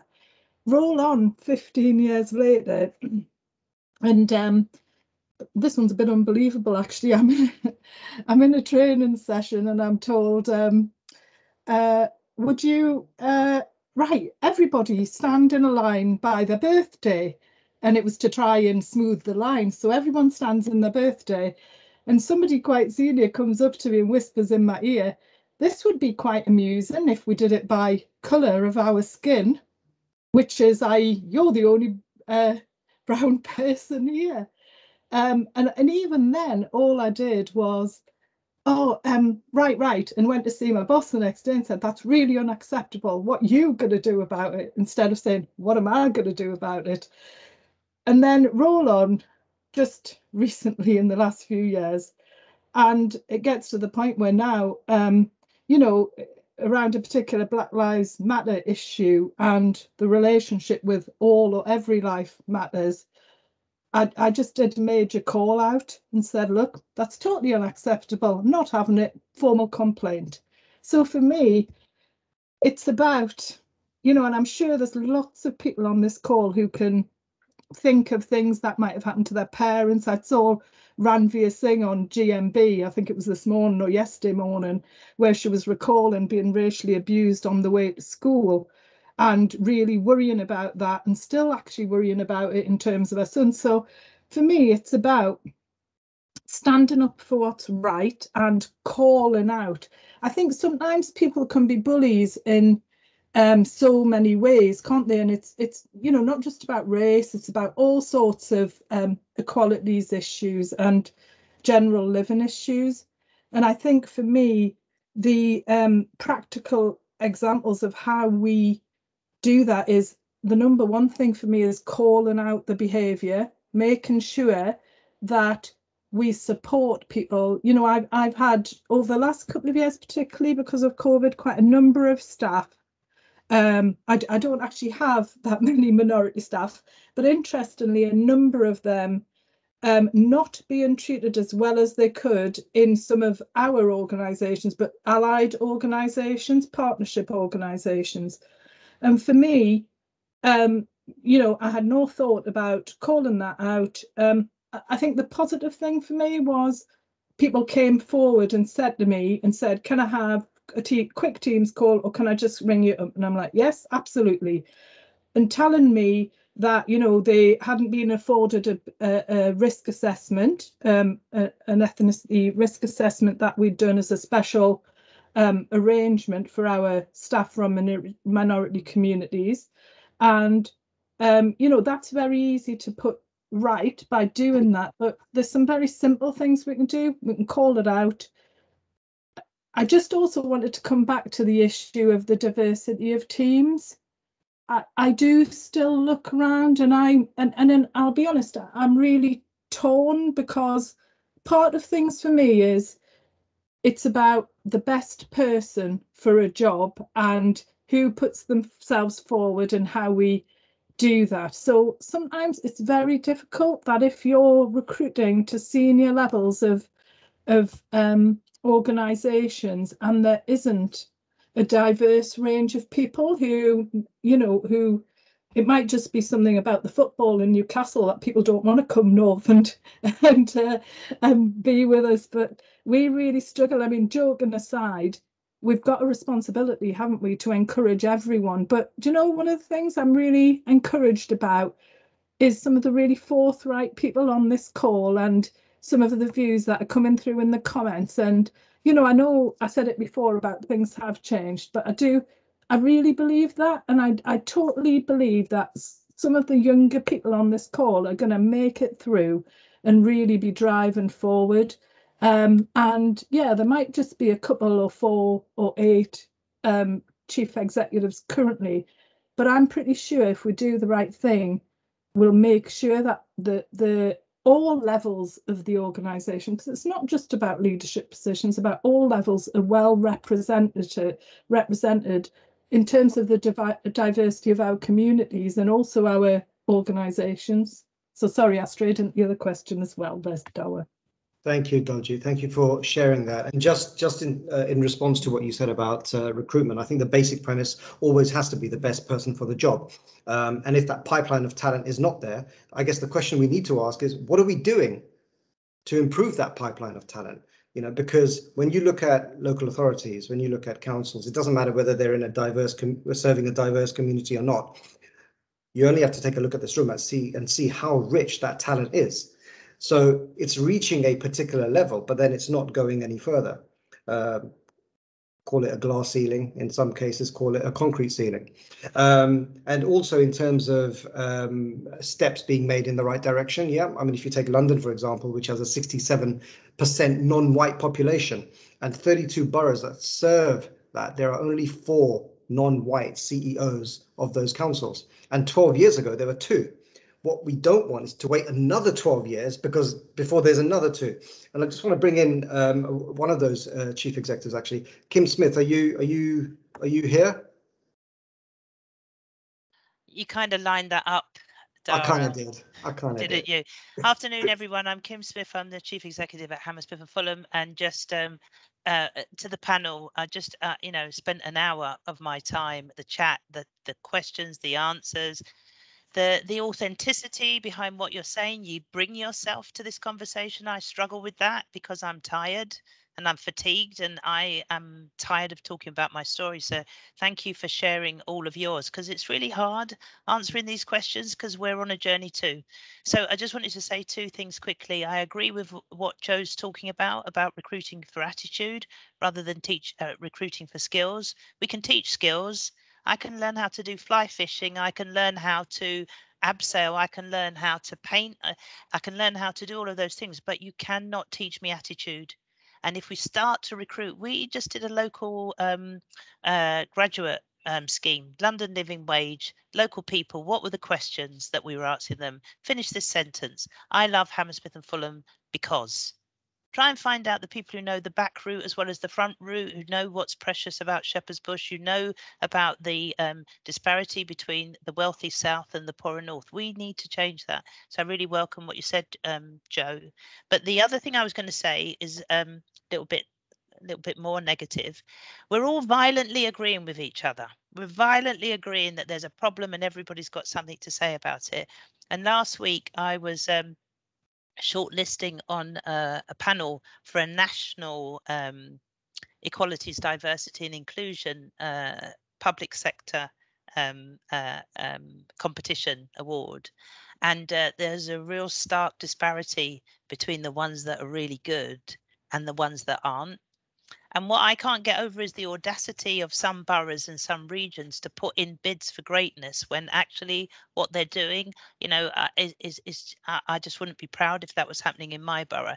So what I think I need to better understand of myself and of other chief execs and other people in leadership positions, and we all kind of got a leadership position depending on the audience, because earlier on when Sarah did her poem, she was leading, she had the soft power. Don't care who's got hard power and don't care who's got qualifications. What I would like to understand or leave or take from this meeting is, somebody said to me, it was Dr. Ben Lindsay, Power the Fight in Lewisham. He said, I don't need your funding because we've got community buy-in. Tell me or ask me or support me to do what is scalable and what is sustainable. And that's what I challenge myself on. So we got lots of ideas and we're doing lots of stuff in pockets. In London, some of us, including Stuart and I and others, Althea, Ian and Ade and others, are really trying to do something across the piece. 87,000 people work across London's local authorities. 87,000. Guess what we found out when we did the first ever ethnicity and pay survey. So I wouldn't mind hearing what can we do that's scalable or sustainable, because I think small steps and nail it and make sure that it sticks, make sure it becomes habitual, make sure it becomes cultural, make sure that it stays, make sure that you nudge the behavior rather than makes the rules. What gets measured gets done. So for me, small steps that are sustainable, that we can come back and we can measure, are the things that matter. But I'd really be interested in, you know, who else is a bit fatigued and who else has been. Sometimes I say in local government that I've got 32 years experience. Sometimes I say it's 1 year's experience repeated 32 times. Just help me a little bit on anything we could do that tells people who are listening something that takes it to the next level. And I challenge myself on that as well as colleagues. Thanks, Dawa. Thank you so much for sharing that. Always compelling. Rachel. Kim, lovely to see you. I think it'd be really interesting, wouldn't it, to think about whether or not there was an appetite for us to collectively across the local government sector put a bid into government connected with the Levelling Up agenda. So I just wonder if it is worth a number of us just having a conversation on the art of the possible. What is it that is happening across places that's fantastic, that we could scale, that we want government to back us on, and we could really start to feel as if we're moving the dial? I just wonder if it's worth that conversation. Wow. And if that conversation is a result of just a few of us coming together at this, you know, in a group like this, that would just be great. Going to move on to the next question, if that's okay. Joanna Brown, are you with us? Yeah, I'm here. Thanks, Dawa. And hi, I'm Jo Brown. I'm the Director of People and Inclusion at Camden Council. I've really loved the conversation so far, really moving, really rich. I've really got a lot from it. And we started to touch on, I think, the answer to my question, which is how ready is your organisation for uncomfortable conversations? And I think many of you have started to talk about already being in those uncomfortable conversations, which I think is, you know, really refreshing. And then the follow-on part is, what can leaders do to create safe spaces for those conversations to be able to happen freely? Okay, good question. If I could go from one Jo to Jo Heath, please. Okay, hi Jo. I'm going to be really cheeky and just throw a very quick answer into a previous question, because I'm really eager to just cover off that on accountability, and then I'll answer yours, Jo. Just want to give a really quick example of an organisation, and it's a more positive example because I appreciate I've been a little negative on this call. So I've been coaching some white leaders for some time, and this particular organisation that these leaders come from, they've also asked me to do some training for their teams. And on this training was a young Asian woman who worked in one of their procurement teams in quite a junior position. And she had the training and she left there. And what I didn't know, because she didn't raise it on the session, was that she'd been experiencing racism and microaggressions from a supplier, a really large supplier to that organisation. And this particular supplier had been behaving quite awful to her for over 10 years. And she'd never felt safe to challenge it. So she did.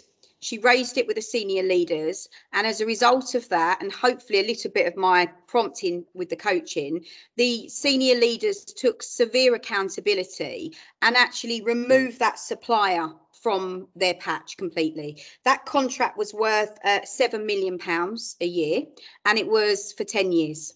And so for me, that was a real great example through a supplier of them taking a real stand and supporting just that one individual and setting a real tone. So I just thought I'd quickly throw that in. Getting back to whether organisations are ready. Well, I obviously speak from an external perspective rather than from a Green Park perspective. Are our clients ready to have the uncomfortable conversations? And I don't even like using those words because it shouldn't be uncomfortable. But I think the reality is no. And I say that with some level of authority. No, because through some of our network groups, we survey people and we ask the question, do you think your leaders are having those conversations and are they comfortable? And over 90% of every group say no. And the second reason why I say that is we've conducted over 100 inclusion assessments or audits, and we get to interview many people of colour at all grades through the organisation.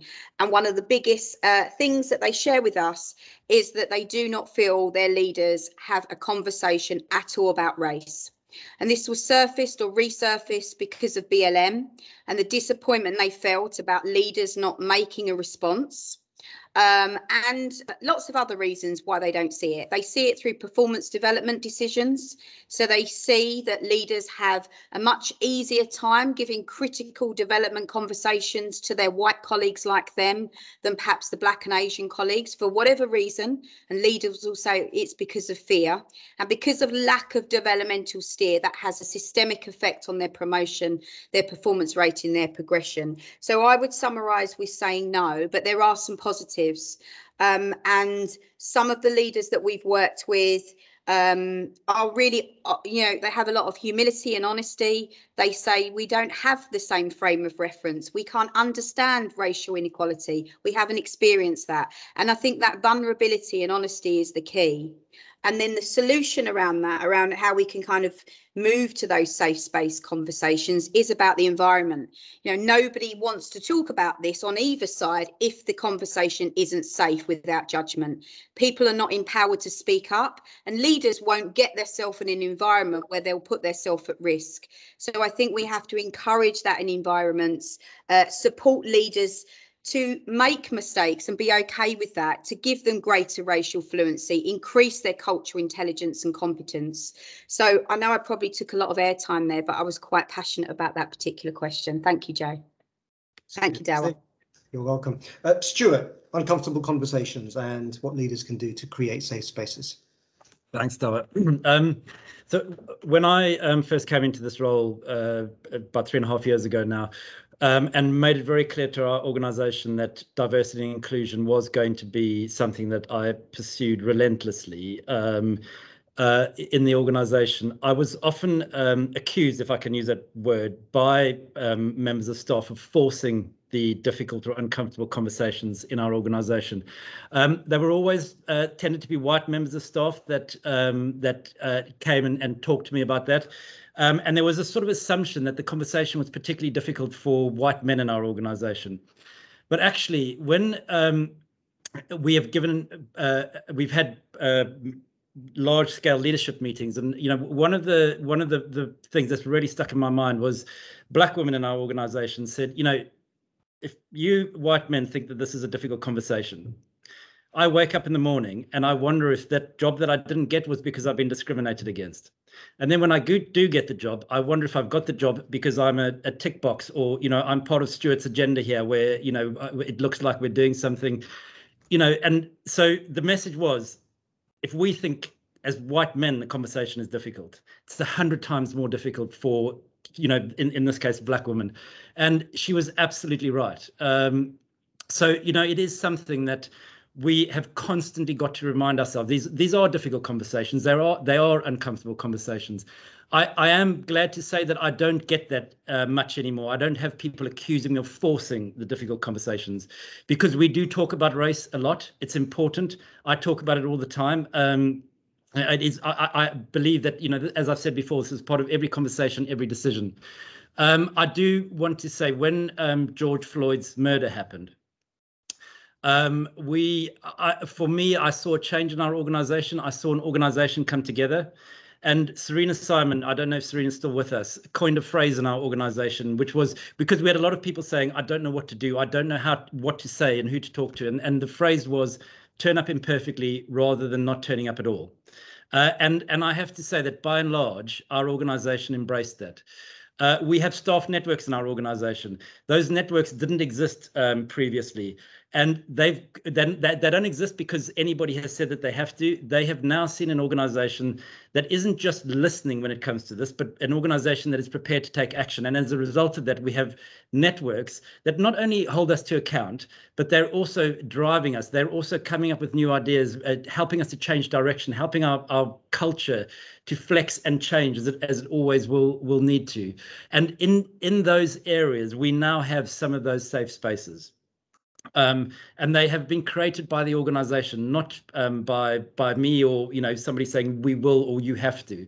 And I think that's really, really important. I think picking up on something that Tom said earlier, which I believe is fundamental to this, and that is the piece about giving of yourself and being authentic. And I'm an introvert, and I do struggle with this sometimes, but I also know that I have to tell people how I'm feeling, how this is impacting on me, what I am seeing happening to other people in our organization, and the experiences that I've had as well. So that authenticity in leadership is, I believe, as Tom has said, absolutely critical, and being prepared to share our stories. Thank you, Stuart. Tom, what would you say to Joe? Well, I think it's hard to disagree with a lot of Stuart's comments really on this. I think you only set and create that culture of safety around these conversations, and it is often about safety because it is difficult for us all the way up to people who would appear to be uber confident in positions of authority and privilege find it quite difficult often talking about these things. And I think the acknowledgement of that fact is important and goes a long way. That I think goes back to actually something Rachel commented on right at the start of the meeting tonight, which is what we pay attention to, what we spend our time doing, and what we talk about as leaders in organizations. It inevitably, we can't avoid it, it commands others' attention. And I think you have to deploy that as a sort of almost soft power influence very, very carefully, very diligently, and very deliberately. It was something that a mentor of mine said to me many, many years ago, watch what a chief executive does, and it often, by very small steps, it changes and evolves the culture of the organization. I think in Salford, we are ready for those uncomfortable conversations, and it isn't just about me and, telling my story. It's about that, I think, precedent of having almost a kind of truth commission of confronting difficult facts about ethnicity, about poverty, about lived experience, about the causes and consequences of deprivation in communities, and tackling that head on in a, very politically determined way. I think what comes on top of that is people being prepared to share their own lived experience, and really just to create safe spaces for what can be very challenging conversations. I mean, I don't run all of our representative groups myself by any means, as others have said. It wouldn't be right or appropriate to, but just by me turning up and having a conversation with our LGBT group in my first week at the council, which I prioritised, it went from having a handful of people involved to having 30 plus people involved within the last 6 months. I mean, that's not a colossal figure, but it outed a lot of conversations.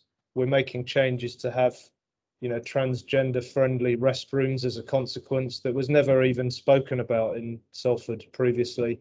And I think those things are small steps that can really make a difference. But I do believe in the power of a personal story. I always have. We've seen titans giving us examples of that over the years in community relations work, all the way back to Martin Luther King and beforehand. And I wouldn't by any means draw personal comparisons there, but I think Stuart is right in saying, he and I will get on because I'm an introvert as well. I find this stuff difficult to talk about, but I think as leaders, we have a responsibility to do that and to help our organisations into a comfortable space to join us in that journey, really. I think you should describe yourself as inspiring, Tom, not an introvert. Joanna, does that answer your question? I know your organisation is very progressive, having recruited at least 4 diverse directors in the last 12 to 18 months. What's worked for you?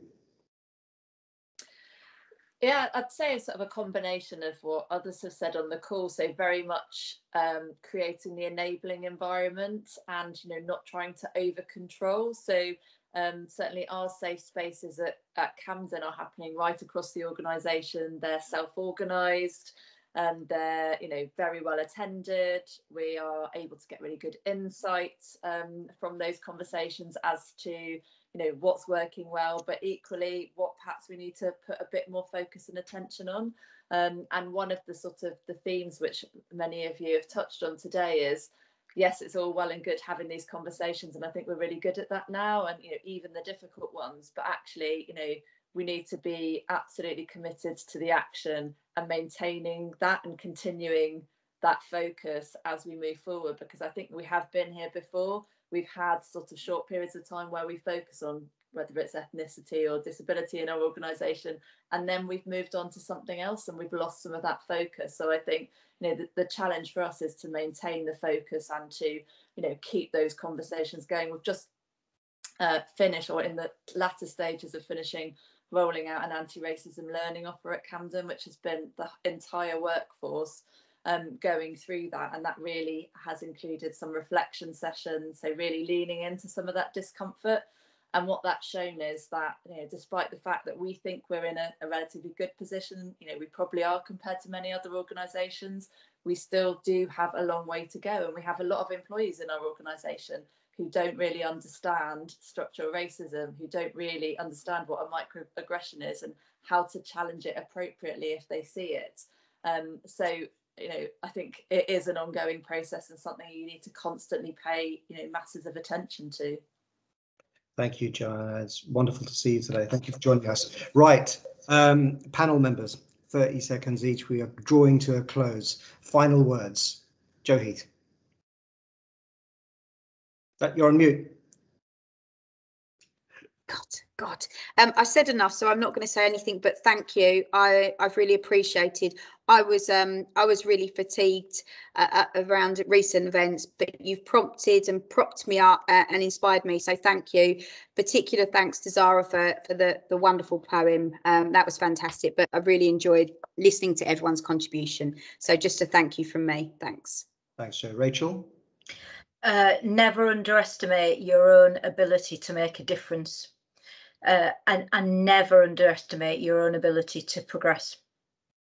Thank you. Daljit. Yeah, I think I'd just like to say thanks to everyone. It's been a learning experience. I think we learn, don't we, all the time from everyone else as we go on and think about what we should do next. So that's been really helpful.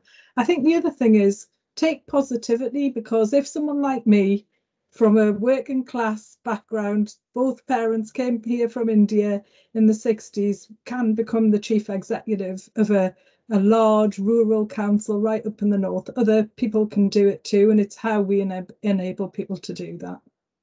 Thank you, Daljit. Tom?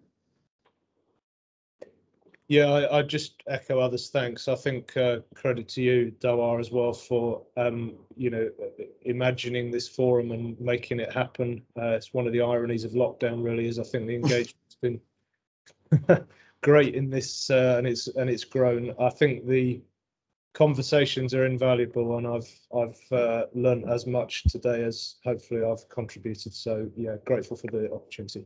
Thanks. Well, grateful that you were here. And Stuart? I'm just going to repeat thanks. I mean, Dawa, thank you to you and the team around you, and to the panelists, and especially to everybody who's joined the call, because I have been trying to keep an eye on the chat, and I have found that uplifting. I spoke about hope earlier. I can tell you that I was in a bad place this morning. I'm in a much, much better place this afternoon, thanks to everybody who's been on this call. And I am going to go back once this finishes and read that chat again. Thank you, everybody. And again, Zara, brilliant. Don't think you're still with us, but that was amazing. So thank you. Thank you. Right, unfortunately, that is all we have time for today. I hope you've all enjoyed the discussion. Please do remember to keep telling us what steps you would like us to take next. You know, this network can only have influence and power if you actively take part. I'd like to thank our panel members and for all of you today for taking the time to be here. Stay safe, and until the next time we meet, goodbye. Thanks all. Thank you.